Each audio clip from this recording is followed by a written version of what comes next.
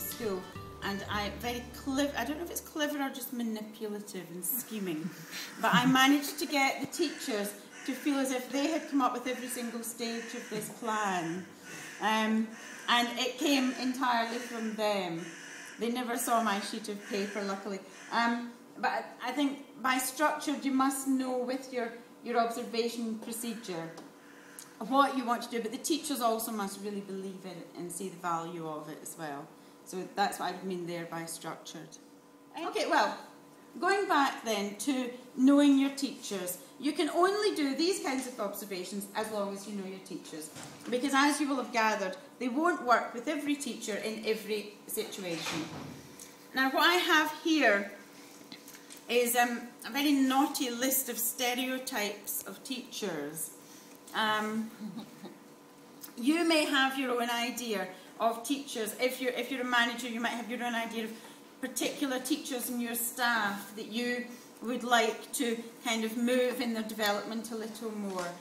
Or you yourself might identify as a teacher who you are. You might be someone different to any of these, and where could you go? What I would like you to do is read through these or come up with other examples that are useful to you. Think about what areas of development are needed with these teachers and what observation types would be useful or maybe not useful. I'd just like you to take a minute to read through my stereotypes here and then choose a few that are relevant to you. Don't work through as A, B, C, D. That would take too long and it will not be relevant to you, I'm sure. So just choose a few that you feel you would like to look at. And again, I'm giving you 5, maybe even 7, 8 minutes to go through this and try and break it down into the development they need and the observation types that would be useful.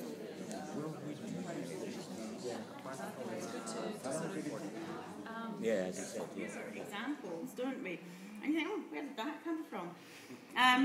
So he actually analysed that and what it told him about his personality, because he is a real personality teacher. He's very humorous, he's very funny, and he was enjoying seeing some of the things that he was coming up with and seeing if did that actually work? Did that actually explain what I meant there? Did they get it? And that led him again to talking at IATEFL on this. So nice things that you can find any area. It can be something as quirky as that.